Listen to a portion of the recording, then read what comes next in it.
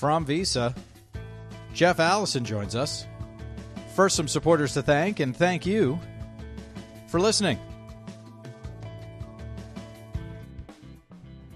This episode is supported by CCW Digital, leaders responsible for operations, information technology, contact centers, customer care, service, and support are invited to register for a free CCW Digital membership.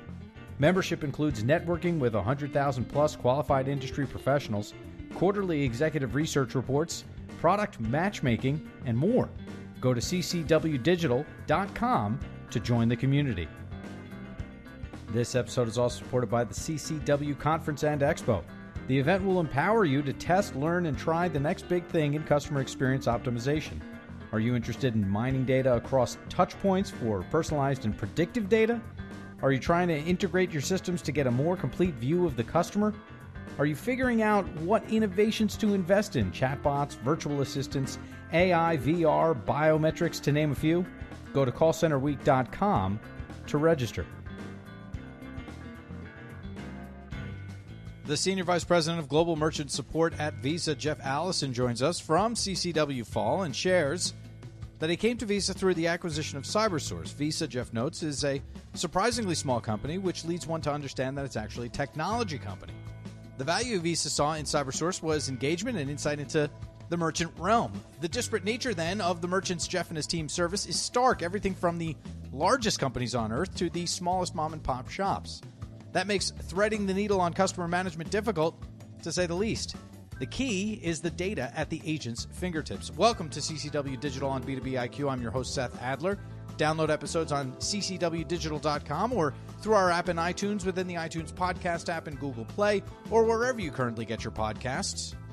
Jeff Allison. I am responsible for our global merchant support team. So much like customer support, my team works directly with merchants who are processing payments on the CyberSource or Authorized.net payment gateway. So we were acquired by Visa about 8 years ago, and we support about 500,000 merchants globally, ranging from the very small mom-and-pop shops, seasonal merchants, mini merchants, to the very large enterprise merchants that you would expect and see processing payments every day. So does that make you an original CyberSource guy? It does not make me original. I've been with CyberSource about 11 years. Okay. And they're about 20-ish. They were founded about 20 years ago. I see. All right. The thing. Well, corporations are people too now. They are, so right? That's okay. Him or her, yeah. Yeah. So at CyberSource, when we were making this transition, right, into becoming a Visa person, what were the immediate things that needed to change? Yeah, so, it was interesting because, CyberSource was a very small company. we consider ourselves a startup. We had about, 700 to 800 employees.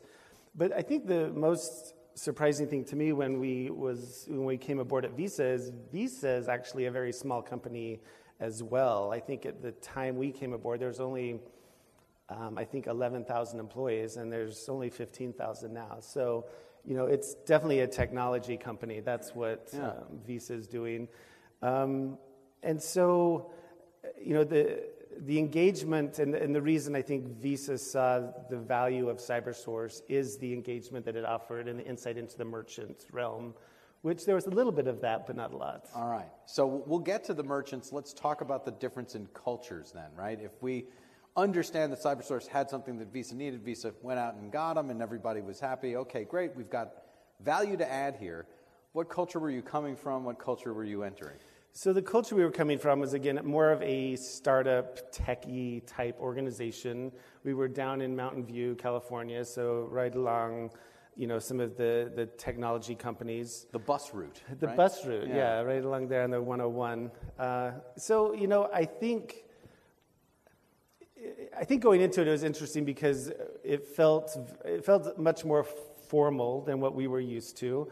Although the culture that we came into, I feel like, has completely changed over the past 3 to 4 years, and I associate that with our current CEO and our past CEO, who, again, focused on, we're a technology company, not necessarily a financial service company. So I think the company that we're at today is the company that we align with very, very well. Meet the new boss, same as the old boss, essentially, with a Exactly. little bit of a hiccup in between, Right, kind right. of thing. But it sounds like the acquisition was kind of towards that thinking anyway. I think so. All right, so let's talk about the merchants. You say everything from mom and pop to big, giant companies. What through line is there, if there is one, between that mom and pop shop and, Fortune 1? Yeah, so I could talk for a long time about that. So our merchants, it's vast. It really is. I mean, we have some merchants that may process 2 or 3 payments a month. We have a seasonal merchant who is crocheting Easter eggs just around the Easter holidays, and then that's it. We have merchants who are on Main Street, and they're making caramel apples for their local community. Suddenly they create a website, and suddenly the entire, literally the world has opened up to them. And so if you're coming to our tour tomorrow, you're going to see a kind of a case study on that specific merchant. So these are, the small business merchants. And, supporting them is very different than a large enterprise merchant where they're literally processing, hundreds of thousands of transactions a month. Mm-hmm. And they have teams that are responsible for payments. So, when you get a call into our call center with a small business merchant, the questions are very different. Like, I don't know what I'm doing. I don't have a developer. I need to integrate. What's this error I'm getting?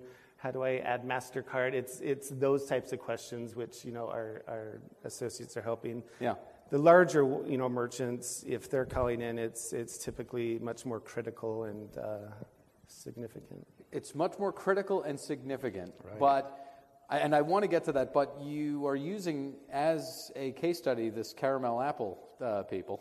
Amy's Gourmet Apples. Okay, so why is this a case study? And meaning, yes, maybe that's more critical, but this is also important, is my point, right? It's absolutely. I think any merchant that we are supporting is important. This is their livelihood. This is their, in many cases, their dream. Mm-hmm. And to see them, have this ability and give us the opportunity to help them be successful, help them expand, help them grow. It's very rewarding, and it's a great kind of lifeline as you watch the progression of these merchants. And just dive in on Amy's just for a little bit. What folks, if folks already have the plane ticket, what aren't they going to see? So just share a little bit. About Amy's? Yeah.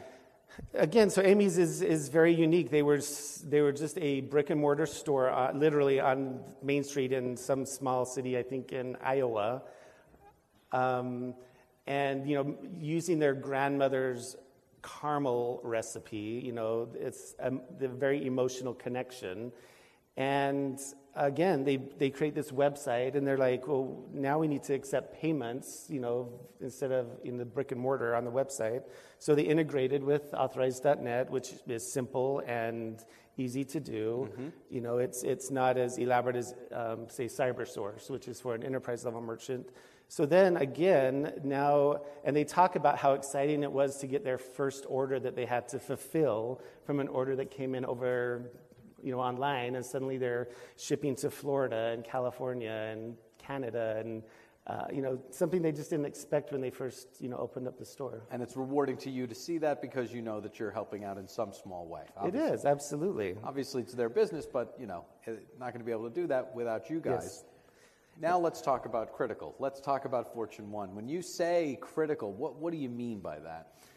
Well, I think for us, when a merchant's calling, it's usually not to just say, hey, how's it going? We're just checking in, and it's usually something's wrong. Right. And the interesting thing about our large merchants, who are again processing thousands and thousands and thousands of transactions, is they know instantly when they're not, everyone here probably knows when you swipe your card and that moment where that's not transacting.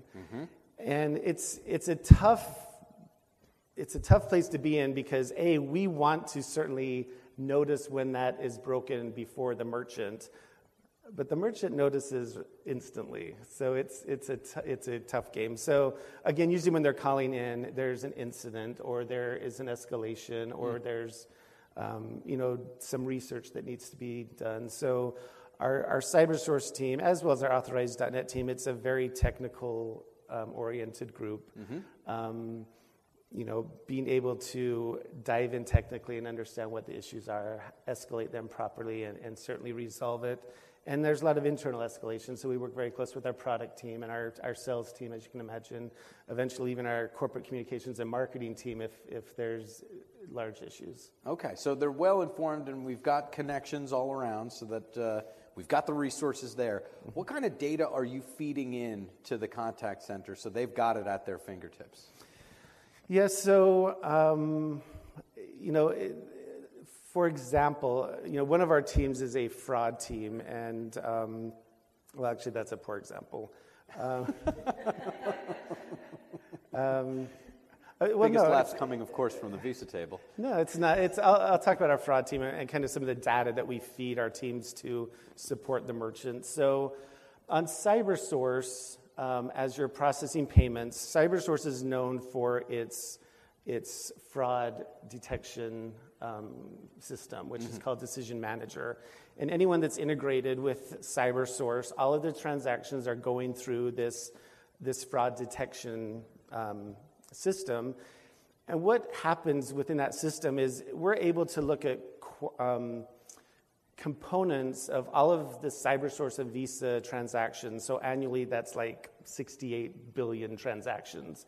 So we can look at characteristics of that and understand very specific details about fraud, whether that's happening regionally or within certain merchants or certain industries.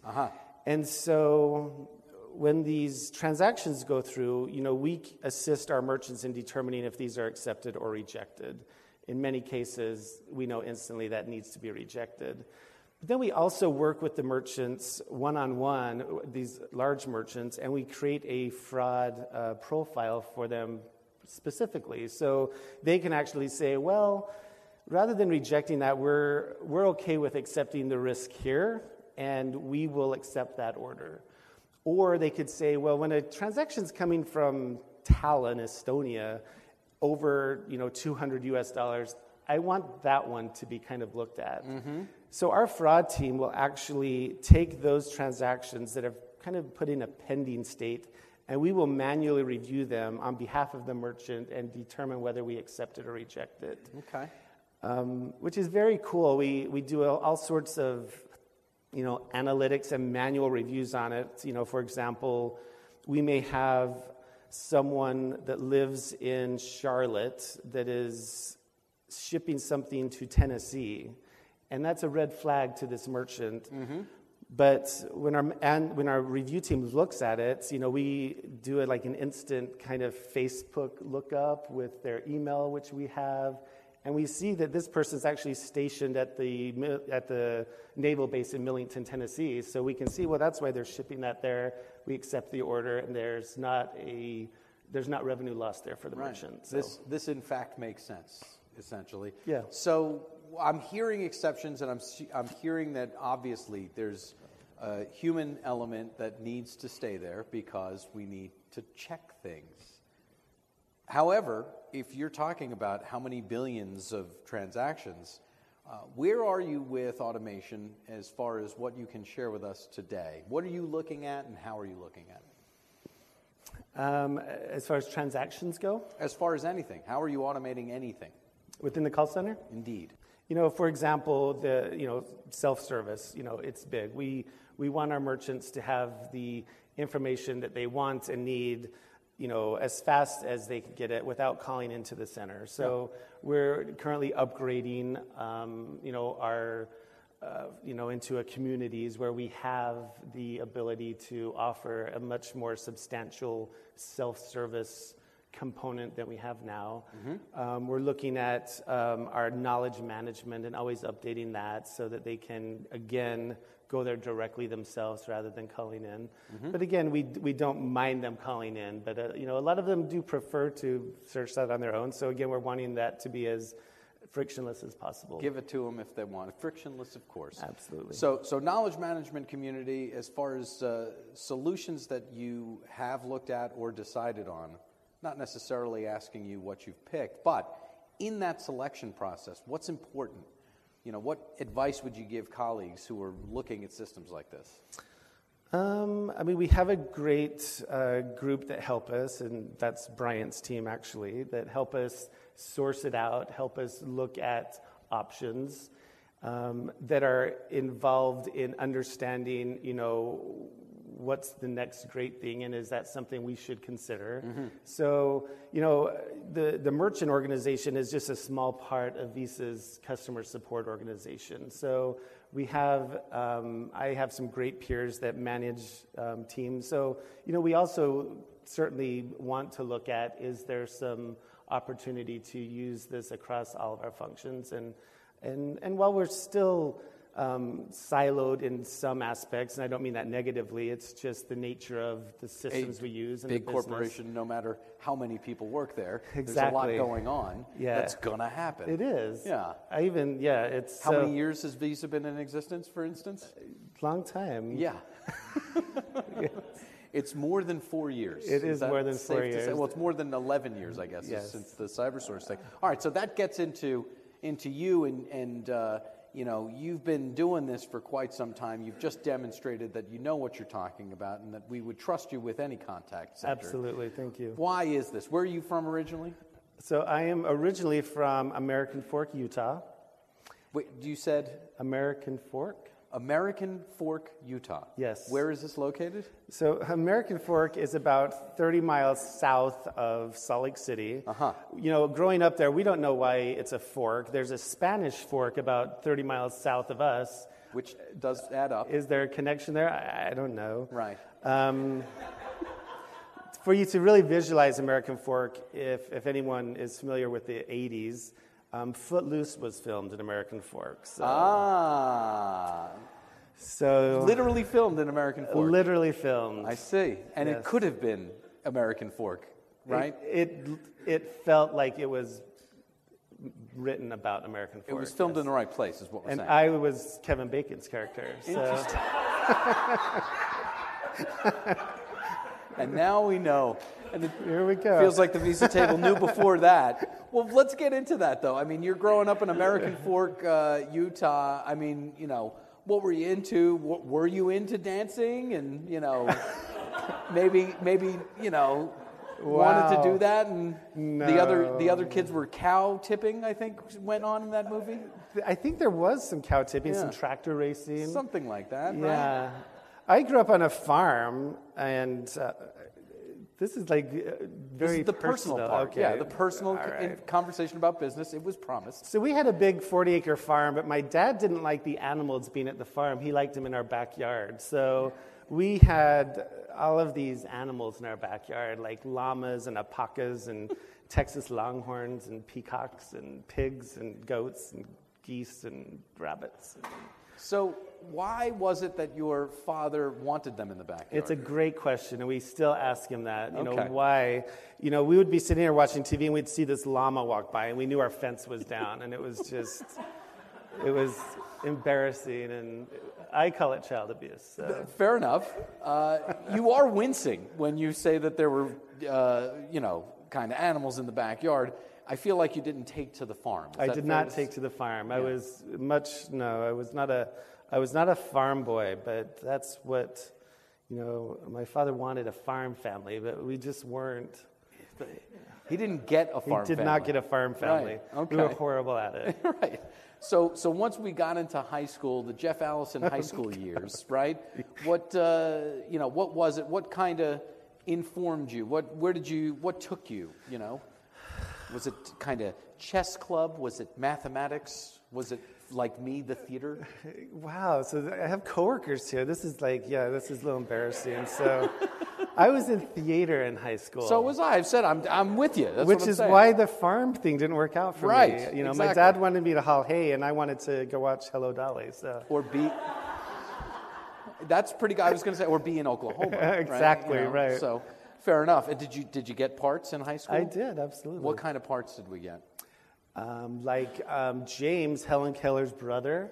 Wow. Okay. In The Miracle Worker. It was, intense. Uh-huh. Yeah. Lots of musicals. Uh-huh. Yeah. Do you have a voice you can sing? I don't, no. Yeah. That was my issue as well. The aforementioned Oklahoma, I was in that as the traveling salesperson, Ali Hakim, only because It's a major role. He didn't sing though. He can speak his song. Oh, he kind of chanted it. You're right. That's it. That's how I got that. And then in the spring they did Evita, and I had no part. Oh. Yeah, it's very sad. I mean, it sounds like you also realized that this wasn't going to be a career path, this whole theater thing, right? No. So what were you good at? If that's what you liked, what were you good at? What was I good at?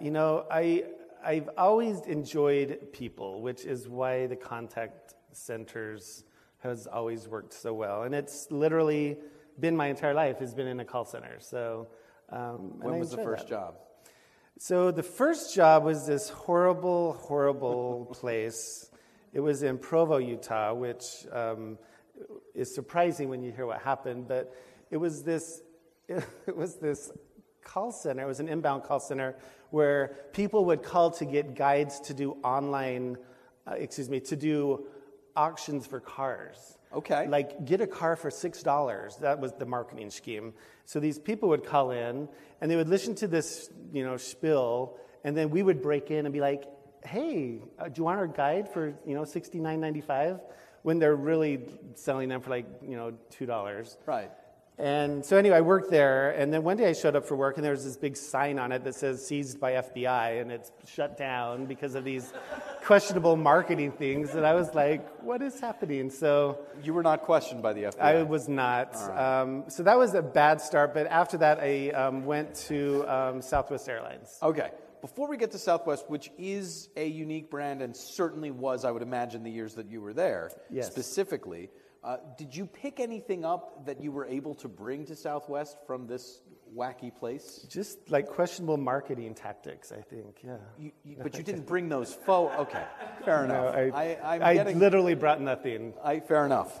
So you walk in fresh-faced to Southwest, and what years were these, roughly-ish? Wow. It would have been like 1993. Which is the heyday of Southwest. Southwest hits the scene big time. Well, actually, I started with Morris Air Service, which Southwest purchased around that time, and that's how Southwest came into the Utah, Portland, Seattle, Boise market. Mm-hmm. What was the culture like there? At Morris Air? Well, or at once it became Southwest, once it was It was super fun. I mean, it was literally like you hear about. And, I think the one thing that Southwest has been true to is its history and its, quest to, I don't fly them anymore, but it's stayed true to its name. Mm. How so?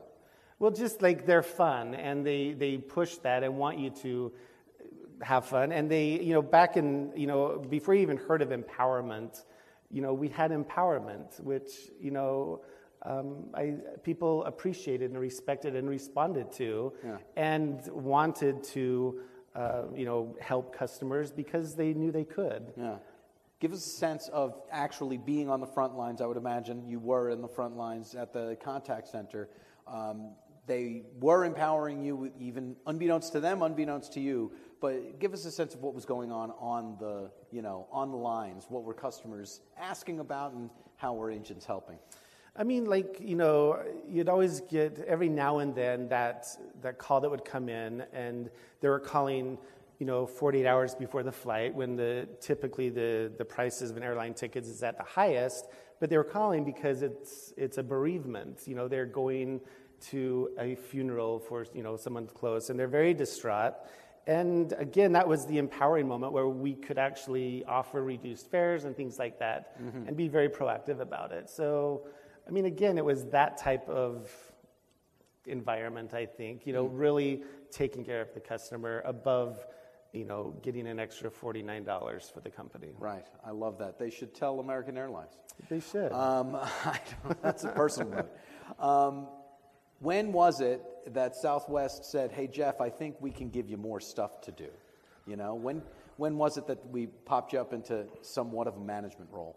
So I moved from the front line into kind of their getaway packages where you started booking the airline tickets and the hotels and the cars, which I loved. It was very fun, and learning all of the airline codes and things like that. Mm-hmm. I was there about 3 years. Okay. So, I mean, I didn't go into I was in management at that point or anything like that. Where did you go to? After that, I went to AT&T Universal Card. Okay. And it was, again, another great, empowering company that, again, put their customers first. And based it was where? great. Where were you based? I was in Salt Lake City, but they're based in Florida. Okay. And they've since moved all their call centers back to Florida. But, again, it was just... and, AT&T was even then just huge, but this Universal Card was a very tight-knit group, and we just had offices in Florida and Utah. Right. Fun times, it sounds like. Fun times, yeah. Right. A great call center environment, this beautiful building, very spacious, and it was just great. I loved it. Why would you leave there? I don't know. I'm trying to think. Who found you? Who found me? Yeah, who was the next rung on the ladder here? I need my resume. Where did I go after that? So after that... Someone pull up his LinkedIn. After that, I went to work for ACS, which has been acquired by Xerox now. Which was a outsourced vendor. And that's the first time I was managing accounts. Yeah. What I'm getting at, what I want to ask you about is when you first started to manage people, you didn't know how to manage people. And how did you get through that first step? Yeah, honestly, I got my first taste of that with AT&T. And even Southwest, and I think anybody that manages people think back to great managers that they had and mentors that they had. And I had some really good ones. And I think it was based on some of those supervisors and managers and directors that I had that kept my interest in the call center industry to where, I could see myself doing that and liking that and, wanting to pursue that. What's the key to keeping someone's interest in the space? In the call center space? Mm-hmm. I think everyone just wants to, enjoy what they're doing, be respected. It's just the basic fundamentals of life, really, to be challenged, to have opportunity. And that's, as I look at what we do within Visa, we try to provide that. We've just renovated our kind of a career pathing model for our frontline teams because, we want them to understand there's so much opportunity for you, but sometimes they need to actually visually see that. And we purposely created this crazy career path map that has lines all over the place. Because that's your opportunity right there. The question now is, where do you want to end up? Mm-hmm. We'll help you get there. We'll help you, and maybe it's 2 lateral moves and then 2 steps up. Mm-hmm. But there's a lot of opportunity, and it's been well received by our senior leadership team, where now we're actually placing these roles in our call center locations. So there is the opportunity to move up rather than. I've been in the call center for 4 years. I am out and need to find something else. We actually now have the opportunities there. How much can you see that's helpful to someone that is in the beginning of their career? Meaning, if you had this university, these tools at your fingertips way back in the day, how much would that have changed? How quickly you could have risen? I don't know if it would have, actually. I, like anyone that's generally moving up in a call center, I paid my dues. I know what it's like to be, strapped to the desk for years. And I enjoyed it, but, you have to be able to, in order to move in because of your product knowledge, you have to gain the product knowledge. And I don't think there's anywhere better than to gain that within the support organization. Yeah. And you have to do it. You have to do right? it, absolutely. I appreciate the fact that you would like a promotion person, right. but we also need you to know how to do what you're doing now. Well, exactly. You have to have that knowledge before you're really interested. You can't go somewhere without that knowledge. So. That's it. Is skill more important or is will more important? I think will get you to skill. Yeah. So, I think skill is something you can learn, but if you don't have the will, you're not going to get it. I appreciate you answering the question that way. And moving forward, beware of binary questions. They're stupid. So I have three final questions for you. I'll tell you what they are, and I'll ask you them in order. What has most surprised you at work along the way? And we kind of just got a picture of work along the way. What's most surprised you in life? And on the soundtrack of your life, one track, one song that's got to be on there. But first things first. Along the way here, what's most surprised you at work? At work? I think it's the personal relationships I've developed at work. And once, even when those colleagues are no longer there, those relationships stick. I don't think 20 years ago I would have thought or imagined that, but it makes sense. You're working with individuals and you surround yourselves with great people and you want those to continue. So I think that is surprising. Yeah, that's generally true, but contact center people tend to really like people. They do, right? Yeah, I agree. What's most surprised you in life? Most in life is time, how fast time goes. It's crazy. Yeah. Right? It's, days go by slow, but years seem to go by fast. And, I don't know if I like that. No. It is what it is. I have no choice, but it's going by way too fast. Well, absolutely. I was 25 like a minute ago. Right, exactly. Yeah. Like when I got here, I was 25. Right. So here's the question. On the soundtrack of your life, one track, one song that's got to be on there.